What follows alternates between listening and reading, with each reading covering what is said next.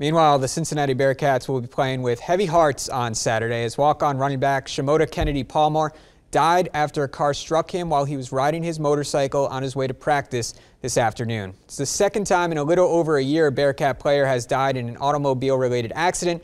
He was 19. There will be a brief moment of silence before the game on Saturday.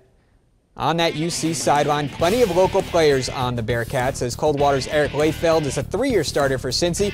Kenton grad Max Morrison starts at receiver, and they're joined by walk-on freshmen Justin Sawmiller and Isaac Little from Kenton and Bluffton, respectively.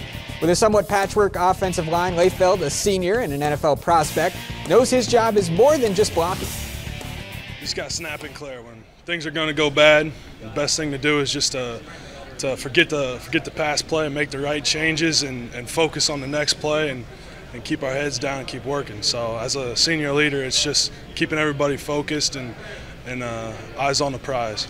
This is the best opportunity I think UC's had here to take on the Buckeyes, and you know what, we're going head on into it, and we're going to make a hell of a battle out of it and see what the Buckeyes have.